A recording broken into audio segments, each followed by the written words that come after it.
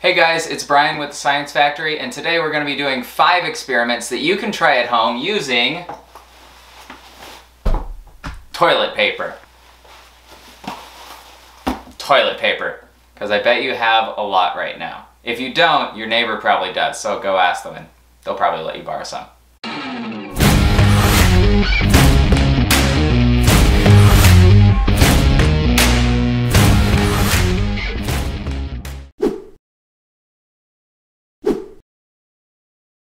Let's get started. So for experiment number 1, don't you mean experiment number 2?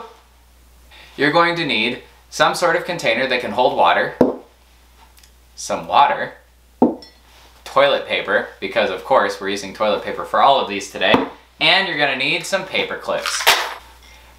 Before we try this experiment, we're going to need to dump some water into our container. Check. So if I take a paper clip and I throw it in water, we would expect that it sinks. And of course, it does sink. It's heavier than the water, so it sank right to the bottom. You could try that with a few more. They all sink. In science, we like to repeat experiments. Still sinking. What are some other things that might sink? Well, batteries. Definitely doesn't float. Pennies. Still doesn't float. Tiny wrench. Also sinks. What about a computer mouse? Probably best not to do electronics. Make sure you ask your parents about anything you try to float test. What about some things that float? Well, of course, there's paper. We would expect that to float, and it does. Rubber duckies with a little surfboard. He floats. Boats. Boats float if they fit. Air. Definitely floats. Feel free to try as many materials as you want as long as you have your parents' permission to find out if it floats. Some things are kind of surprising, like apples. Do you think apples sink or float? That's a good one to try at home. But what if I told you that we could make a paper clip float? That doesn't make any sense. I mean, we just saw all of these paper clips. I dropped them in and they sank. How is that possible? Well, let me tell you that it is possible to make a paper clip float. Let's go ahead and try it. So what you're going to want to do is get 1 square of toilet paper, and then if it's a 2-ply piece of toilet paper, make sure that you split it into a single ply. Next, you're going to want to take your single ply toilet paper and put a small paper clip delicately on top and really slowly lower that into the water so that the toilet paper is floating. Now, you might not be surprised yet, but watch what happens when we use this pencil to carefully push down the toilet paper. You want to do this very slowly, because if you go too fast, the paper clip will fall down with it. And you see that? Our paper clip is floating, even though it's not touching the toilet paper at all. This might take you a few tries to get the toilet paper completely away, but once you do, you can see the paper clip is freely floating. Now, of course, if you touch the paper clip and you make it go below the water at all, it's going to fall right to the bottom. Seems like magic, doesn't it? Now, the reason that this works is because of surface tension. Now, you might be wondering, how does this work? What is surface tension, and why is it able to hold a paper clip on the surface of water even though the paper clip wants to fall? Well, that's a topic we'll be covering in next week's video on surface tension. Alright guys, that was pretty fun, wasn't it? Now it's time for experiment number 2. He said number 2! For this experiment, you're going to need some rubber bands, a glass, and something that you can use to drip water. I like pipettes, but you might not have one at home. So you might have a medical syringe, or even a drinking straw will do. The last thing you're going to need is some water. Luckily, I've got some right here. So before we begin, let me give you a couple of quick tips on how to drip water effectively. If you're using a straw, you're going to want to put the straw into the water, put your thumb over the top, and then lift it out. Instead of lifting up your thumb, that lets all the water go at once. So what might work better is if you put your thumb over the top and use your other hand to gently squeeze 1 drop at a time out from the bottom of the straw. This way you can control the exact number of drops, which is important because we want to control the variables that affect this experiment. If you're using a syringe, this can be a little bit trickier, especially if you have a big one like I do here. These like to shoot out more than one drop of water at a time, but there are still methods that you can use. If you slowly rock the syringe back and forth, you can get one drop to come out at a time. So this can still be an effective way to control your drips and be able to count them. Now, if you have a pipette or an eyedropper, you don't need to worry about any of that because they're designed to drop one drip of water at a time. Isn't that nice? So easy. You might be able to find one of these if you ask your parents, because a lot of medications require an eyedropper like this. Now, the last thing that you're going to need is your samples. Now, I only have a couple of types of toilet paper at home, so what I did is I grabbed toilet paper number 1, toilet paper number 2, and I ripped one of them in half so that it was single ply to test the difference between single and double ply. And then I also wanted to test some Kleenex, a napkin, and a paper towel. What we're going to be doing is testing to see how absorbent these toilet paper and other papers are, because we want to know, frankly, what's the most absorbent toilet paper. So let's get started. Alright, so for toilet paper number 1, we're going to put it on the glass. We're going to take our rubber band and we're going to cinch this around the top. Now, when you're doing this at home, you might find that some containers work better than others. For example, this container is smaller than the toilet paper at the mouth, but this container wouldn't work very well because the toilet paper wouldn't be able to be cinched around the top. Look around your home for the perfect container. You want to try to get your toilet paper tightly so that the top is nice and flat. Next, you're going to take your eyedropper or whatever you're using to drip your water and see how many drops you can drop on this toilet paper before the drips start to come through. Let's find out how many drops it takes for our first sample of toilet paper.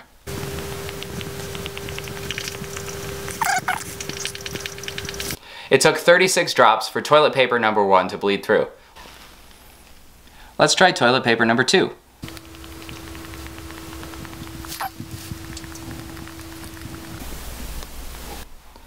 "45 drops for toilet paper number 2.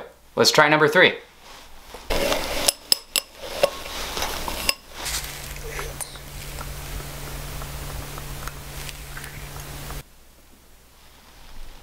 "14 drops.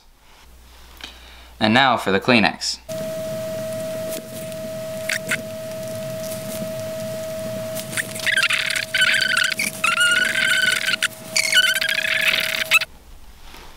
Wow, over 130 drops and it still hasn't broken. Maybe this is why Kleenex is so good for those runny noses.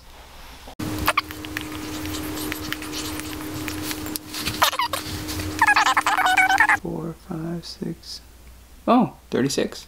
36 drops. That's the same as our first toilet paper. I was expecting the napkin to last up to a lot more punishment than the toilet paper. Surprising. Last but not least, the paper towel. How do you think it's going to stack up?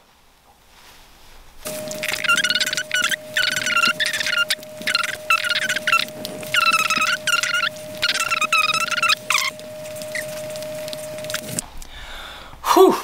Okay, so over 130 drops again.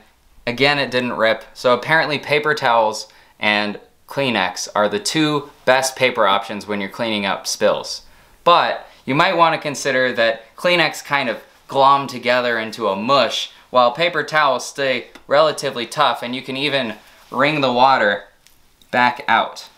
So, which of these surprised you the most? I bet that no one was surprised that the single-ply toilet paper fared the least well. That's probably why double-ply toilet paper is so popular.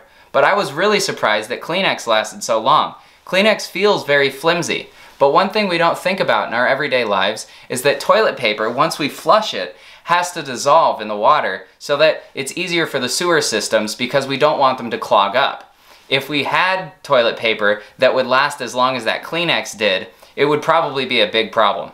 So that's one of the reasons that you should never flush anything that you haven't eaten already or that's supposed to go in the toilet, like our toilet paper. Now, I want to hear from you down in the comments section. Write down in the comments what toilet paper you tested and how many drips it was able to take before you saw a drip fall through. Make sure that you're watching from the side carefully because it's easy to miss once the drips finally start coming through the toilet paper.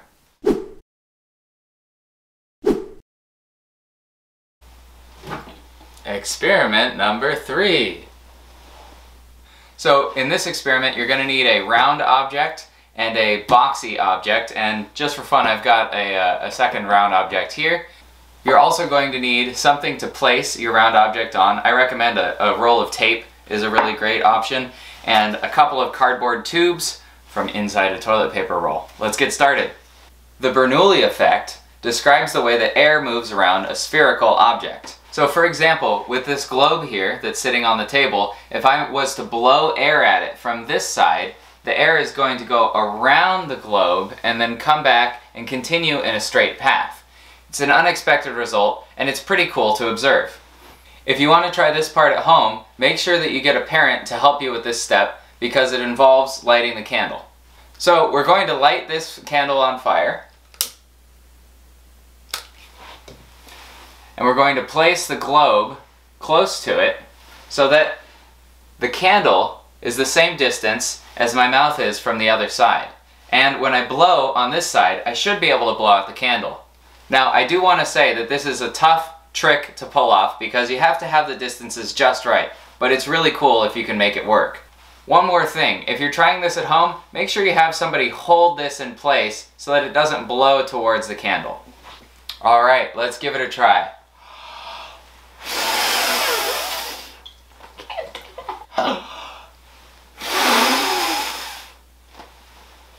So what's going on here? How come the candle blew out? Well, with the globe in the way, the air has to go around it. And once the air currents from both sides finish going around the globe, they collide and continue in a straight path, so we can blow out the candle. What else can we do with this trick? For this part of the experiment, you're going to need somebody to help you and 2 cardboard tubes. Luckily, I have my lab assistant, Miss Jennifer, here to help me out. Alright, so Miss Jennifer is going to go like this and put her ear up to the tube, and just like the candle, we want the tip of her cardboard tube to be the same distance from the globe as my tube is on the other side. And what we're going to do this time, instead of trying to blow out a candle, is pass a secret message on to each other. So I'm going to say something secret into the tube and whisper as quietly as I can, and she's going to try to see if she can hear what I'm saying over there. Are you ready? Ready.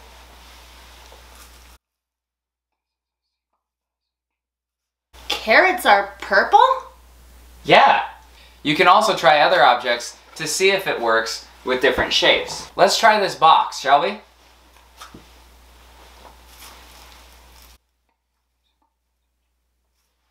Could you hear me? No. Nothing? No. You strange. didn't say anything. Let's try another one. This one's interesting. It's round like the globe, but on the top and bottom it's flat. Do you think that's going to affect how it works?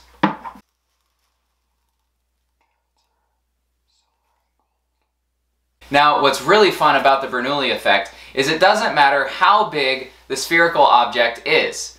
For example, you can get a big 10-foot wide beach ball and have one person sit on one side of the beach ball and another person sit on another, and you can still pass secret messages right around the ball. The same is true for blowing out a candle. Pretty neat, huh? Wasn't the Bernoulli effect awesome? Well, now it's time for our 4th experiment. For this experiment, we're going to be making a submarine that always floats right side up out of our cardboard toilet paper tube. For this experiment, you're going to need a toilet paper tube, some vegetable oil, some tape, a few pennies, a marker, some cardboard.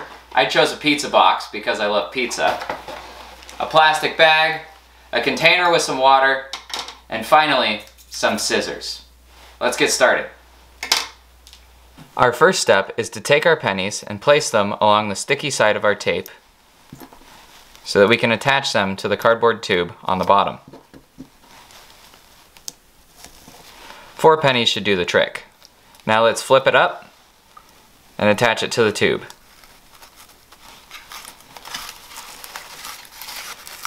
These pennies will act as a weight to keep the tube pointing down.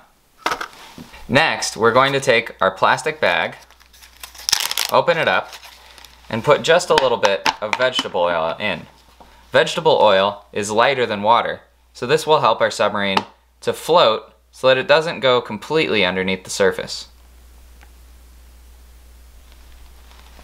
You don't need to fill the bag all the way, and you want to try to keep as much air out as possible. Now we're going to fold up the bag and put it inside of our submarine. Just keep pushing and it'll go right in. Now we've got our pennies on the bottom and our float inside. The next step is to decorate this to make it look like a submarine, because let's be honest, this does not look like a submarine. I want to give this a tail fin, a little top, and a nose. So first, I'm going to mark how wide this paper tube is. 2 times, so that I can draw a little tail fin and a nice nose for the submarine. I'm also going to draw a little fin for the top. Then we're going to cut it out.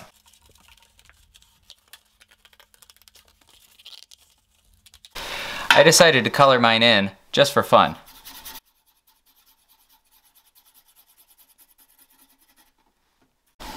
Next, I made a couple of slits in order to attach it to the tube.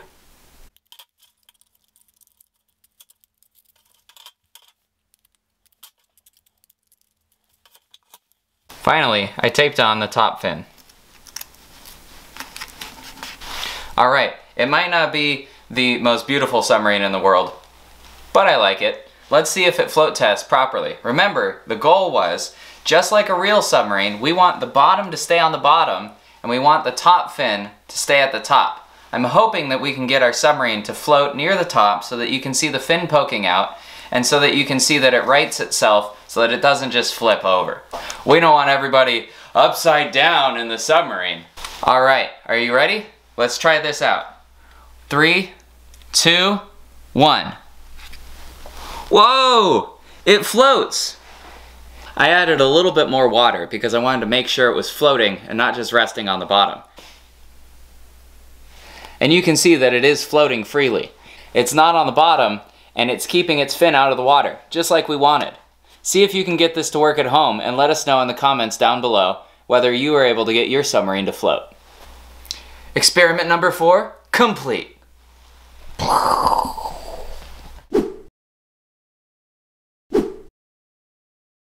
So I hope you've liked our 4 experiments so far. It's time for our 5th and final toilet paper science experiment. We're going to be making a cotton ball launcher. You're going to need some cardboard, some cotton balls, a pencil or a pen, some tape, and some rubber bands. You'll also need a cardboard tube from a toilet paper roll. Let's get started. For step 1, you can use either an extra cardboard tube or some cardboard. I only have so many of these cardboard tubes, so I'm going to use the cardboard for the first step. If you were using a cardboard tube, you would cut down the length of it and then make this into a much smaller circle. Let me show you what I mean. If you're using cardboard, you want to mark out the height of the cardboard tube and cut a big square of cardboard.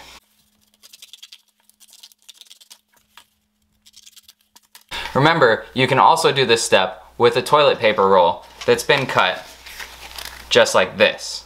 We're just going to make it into a smaller tube.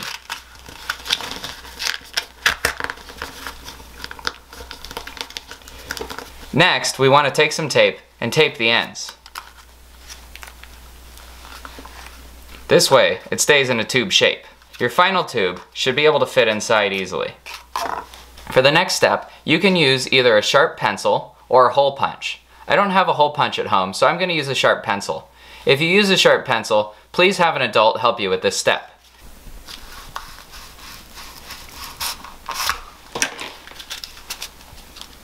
Next, we're going to cut 2 small slits on each side.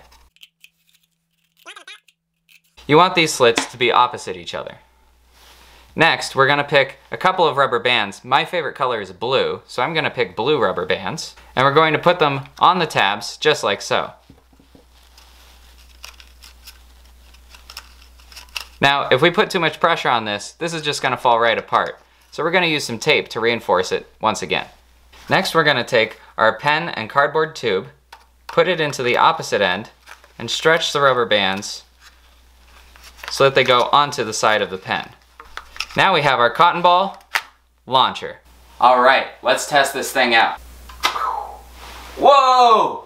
How far can you get yours to fly?